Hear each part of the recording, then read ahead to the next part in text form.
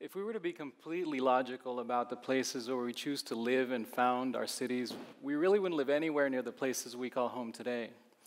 I mean, who in their right mind would found one of the world's most prolific tech capitals in a place riddled by seismic faults like San Francisco? Or for that matter, who would build a metropolis of over 22 million people on a lake, on a body of water? And we're actually no better. We've chosen to live in a place that's riddled, or at least threatened by tropical storms 5 months out of every 12, every year. And we call this home. As the bramble of storm tracks that you see here, these are all the winds over 75 miles an hour that have hit Florida in the last 100 years. I was born and raised in Puerto Rico on the South Coast, and when I was a kid, I used to think that the mountains in the distance were sleeping giants. They would leap out at any moment from their sleep. And we used to ride horses and make our own slingshots. And actually, I remember one time when we managed to fit a baby calf in the backseat of my father's VW Beetle and drive it around the farm. So I'll give you a moment to think about that image for a second. It really is amazing that we survived. From Puerto Rico, we moved to Venezuela and spent some amazing years there. And then it was time to move again. First to Texas, then to Colorado, then to Virginia. My folks finally settled there, and then I went on to study my undergrad in engineering. And once I graduated, I became a U.S. naval officer, and I had a chance to sail the Atlantic, the Persian Gulf, Southeast Asia. I lived in Japan for 3 years, as the last 3 years of those 4. And I learned a lot during those years. Really, it was about a profound respect for the natural world, for the ocean, and for the diversity of the world's landscapes.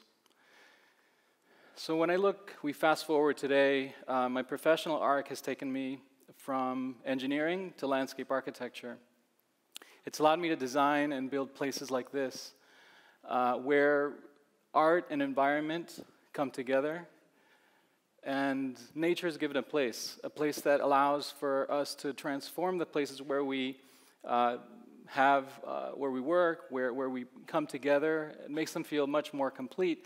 And it kind of respects or brings in the irrepressible qualities of our natural world. Ultimately, I believe, I have great hope that when we combine our fundamental legacy as problem-solving human beings with our creativity and our desire for innate beauty, I think that's a really powerful mix. And so people have done this beautifully before. This is Alexander von Humboldt, whom you just heard about. And when done right, science can be this beautiful thing that explains our natural world.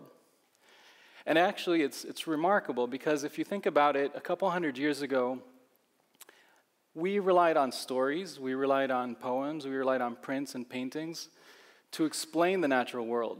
And that was enough. That was enough to propel, empires to bet their fortunes in seeking new frontiers in this new age of exploration of the natural world. And so today, it's a little bit different, but we have access to amazing amounts of information. It seems like dozens, if not hundreds, of books and websites and documentaries get published every year. And so you'd think that this remarkable amount of information, coupled with our technological prowess, would somehow have solved all these global and environmental issues that continue to plague us. And so when you think about that, it's not that all this technology has been applied to get us closer to the natural world. In a way, it's kind of gotten us a little bit farther from it. And out of sight has become out of mind. And so when you think about the fact that over half the world lives in cities today, and much of it in this tropical and subtropical band, where 3 billion people live today, and that projection's expected to rise to 6 or 7 billion by 2100. I mean, we've seen in the last year how we've battled with natural disasters of all kinds.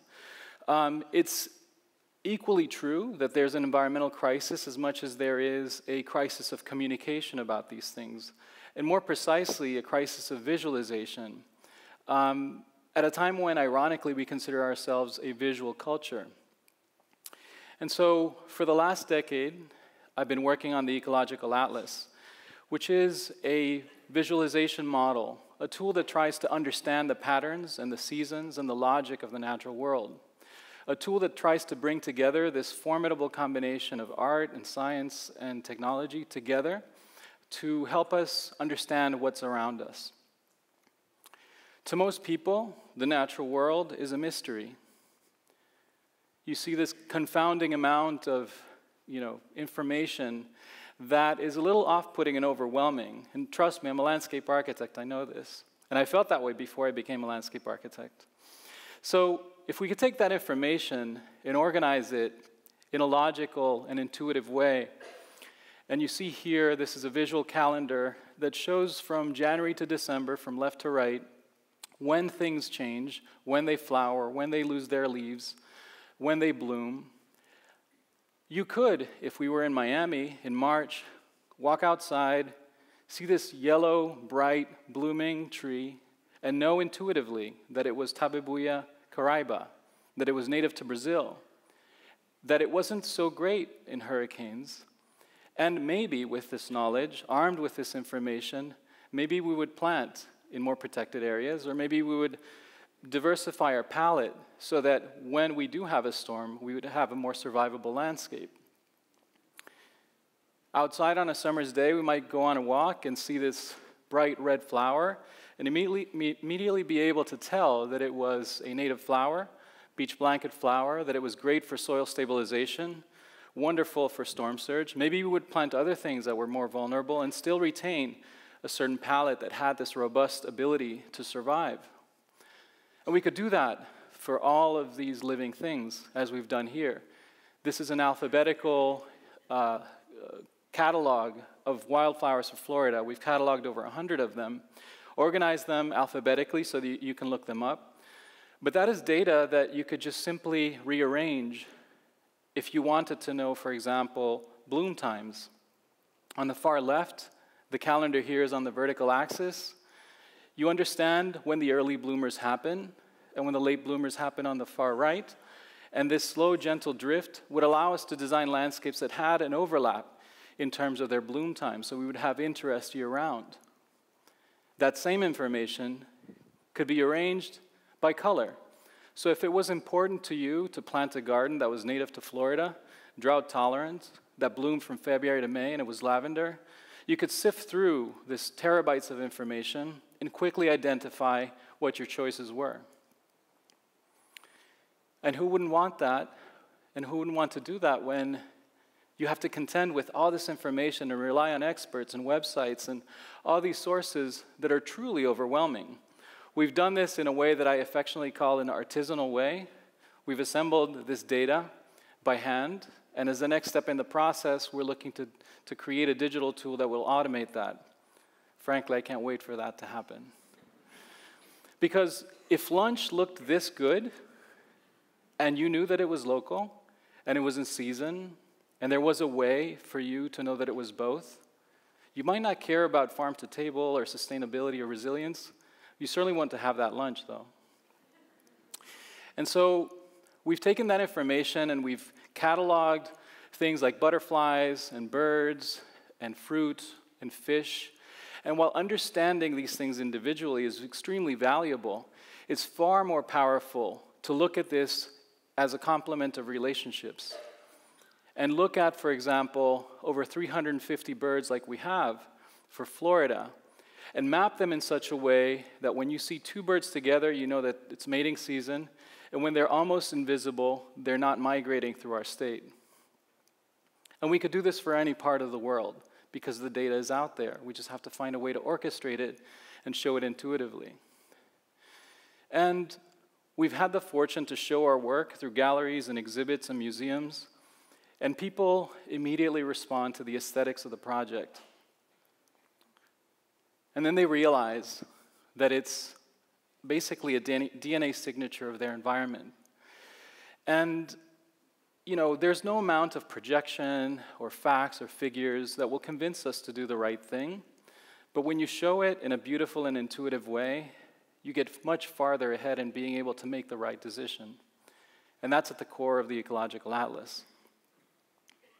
We've taken that information, we've organized it here to both space and time, and tuned to show a typical section of the coastline. So then on the vertical axis again, we see the seasons of how things change.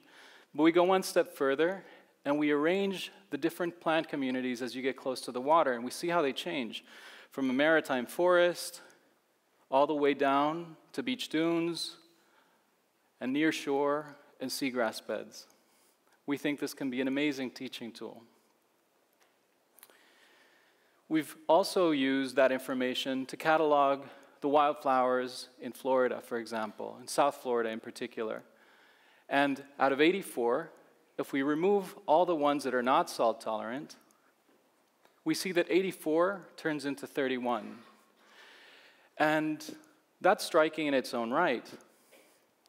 But then we use that information to map out the relationships between those plants and the habitat that it supports. On the left-hand side, that green tangle of lines are all the connections between the plants and the butterflies that use them for hosts so that they can lay eggs there and caterpillars can feed. On the right, as adult butterflies, those are the nectar plants. And again, if we take that data, that information, we filter out, we take out the things that are not salt tolerant, this is what we're left with.